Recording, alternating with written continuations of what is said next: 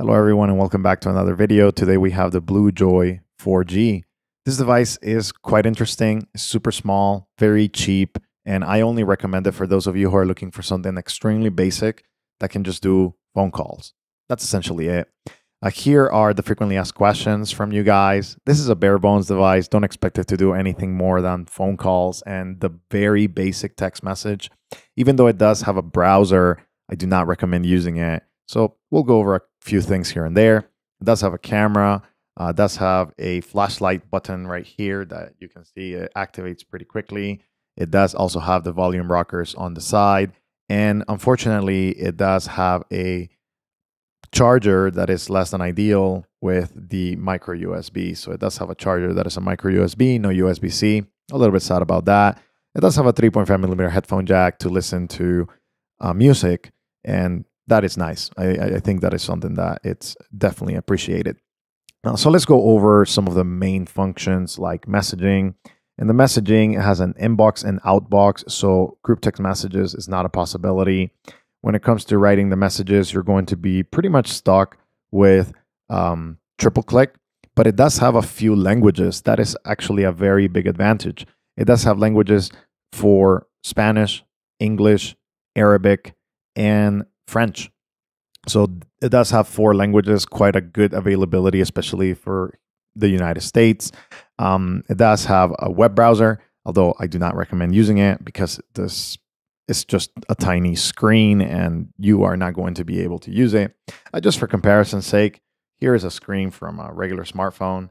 And I mean, this is the screen for the BlueJoy 4G. It's extremely small. And I mean, you know, even if you were to go to a flip phone like the Mode Retro 2, I mean, just the screen itself is bigger or as big as the device. So those are some of the good things. It's a cute device. It's very small and pocketable, very light, very nice to use. Don't use the web browser. It's not going to be worth it unless it's a true emergency and you really need to know some information. It won't actually deliver on its promises. The device has a micro SD card here in the back. You can access it pretty quickly by sliding this, taking out the battery. It does have a dual SIM as well, but you do have that ability to go into music, the music player, or multimedia. You have the audio player, and it works pretty well if you load your music. I recommend a 16 gig card. That's the max that I was able to test. The 32 kind of kept failing sometimes.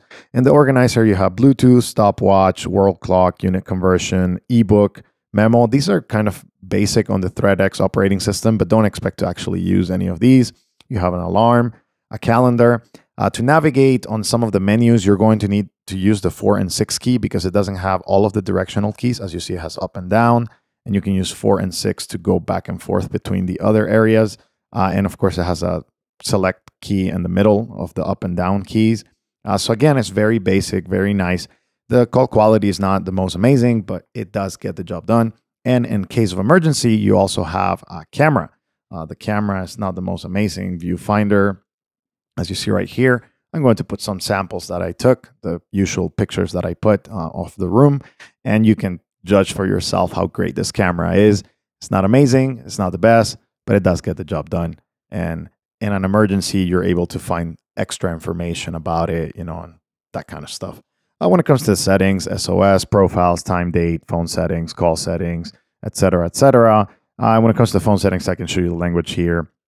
It does have the writing language right there: Arabic, French, Portuguese, and Spanish. I missed the Portuguese before, but it does have that availability, which is a lot of languages, especially for the United States. So you can get it for your parents or maybe for somebody that only speaks a specific language and you want to help them.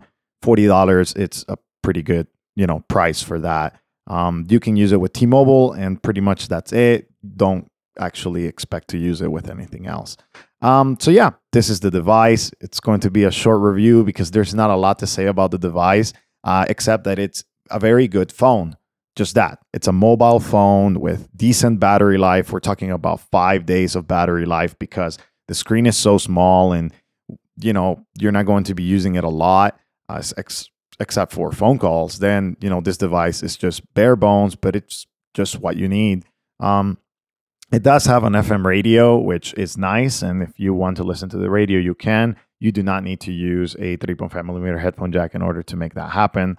But again, this device is just a bare bones device that if you need in an emergency or you need to give to a kid, even though it does have a web browser, you can still just get a no data plan, so they're not looking into stuff that you may not want them to look for.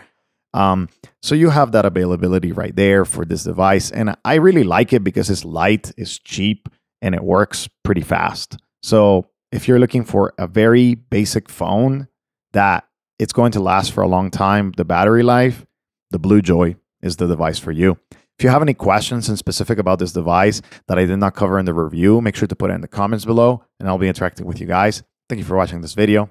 I'll see you in the next one.